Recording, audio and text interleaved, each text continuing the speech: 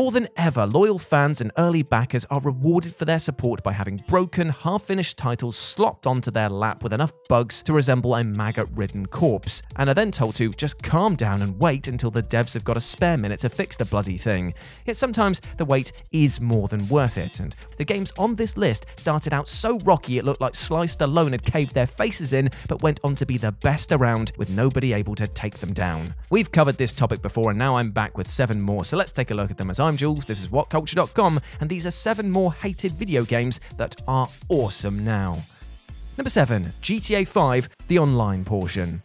While it's almost impossible to envision anyone truly hating the GTA experience, outside of the recent definitive trilogy catching more than enough rounds to make it sink in a lake through sheer weight of lead, but there was actually a time when even the monolithic GTA 5 was being raked over the coals. In an example of, let's just call it sheer blatant lies, Rockstar's monstrous backpedaling when it came to the online component of the game won it no favours with the fanbase, who were promised, back when the game launched on the bloody PS3 and the Xbox 360, that the multiplayer mode would be shipped with it and in a ready-to-run state. What followed was a cavalcade of issues, all of which ruined the online experience so much that many players swore off it entirely. Connection issues, crashes, and massive server downtime meant that the online fun was cut short or never even started in many cases. Worse still, the much-touted and some would say over-marketed heists feature was nowhere to be seen, mysteriously being held back until the launch of the next generation of hardware.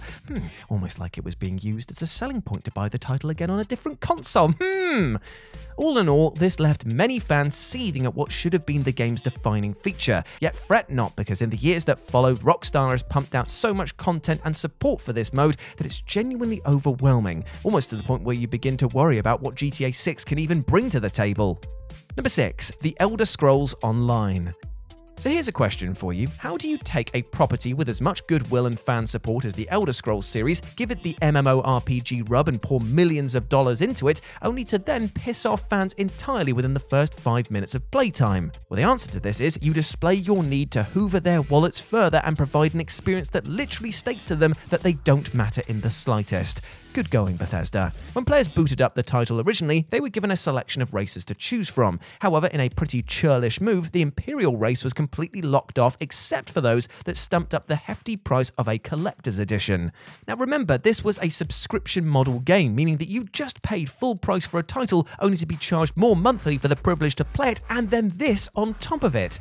Well, surely if the gameplay is good, then it'll be worth the constant price of admission, right?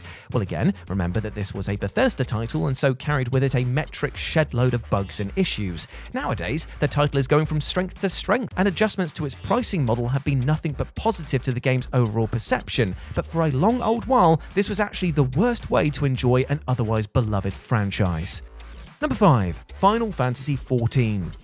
If there's ever a story to make you want to fist pump into the air and yell, "Yes, you massive ledge, come on!" it's the tale of Final Fantasy XIV, a game which could, and were it under a different developer likely would have, slipped under the waves and never been heard from again. For the beginning of this game was so tumultuous that it resembled a squall that threatened to drown the entire franchise, and trust me, the fan base was just as salty and moody as the Final Fantasy VIII protagonist himself. Not that they didn't have reason to complain, however, as upon launch, Final Fantasy XIV was a game with persistent server crashes and full of tales of fans having accounts out and out deleted, plus contained a horrendous UI, making the admittedly nice-looking action feel like it was being viewed through blinkers.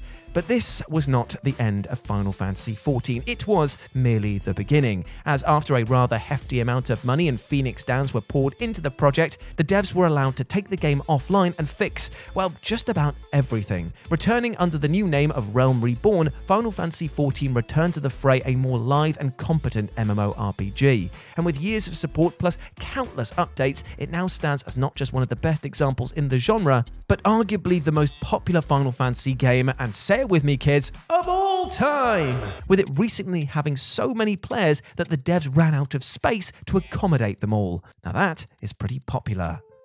Number 4, Star Wars Battlefront 2. I feel like I could just hold up a picture of a sinking ship that's on fire with a nuclear explosion happening in the background and just say that this picture best represents what was going on with Star Wars Battlefront 2 at launch. But you know what?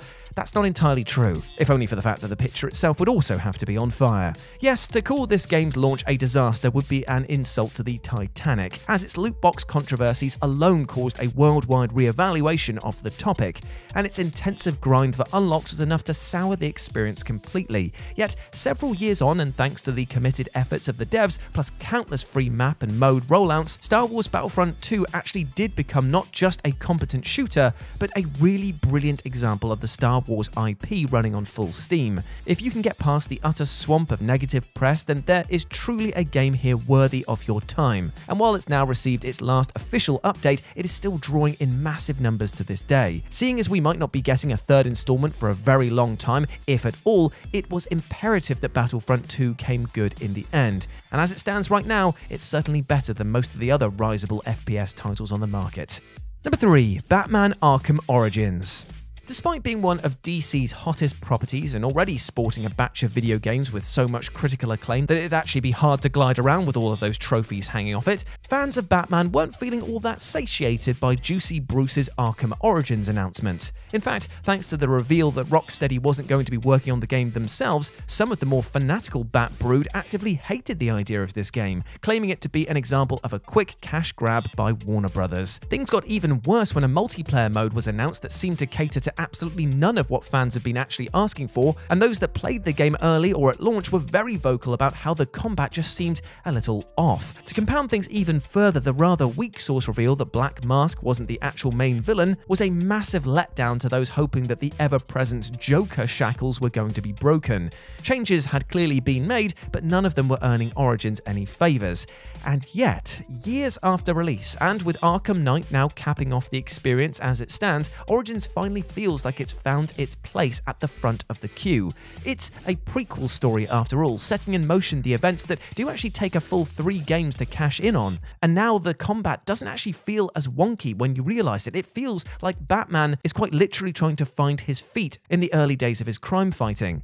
It might not have set the world alight and been burned by fans not feeling like it moved the needle much, but this is an experience that deserves to be brought in from the cold, as in all fairness, there's a lot to commend about its setting, crime scene sections, and, indeed, its overpowered gadgets.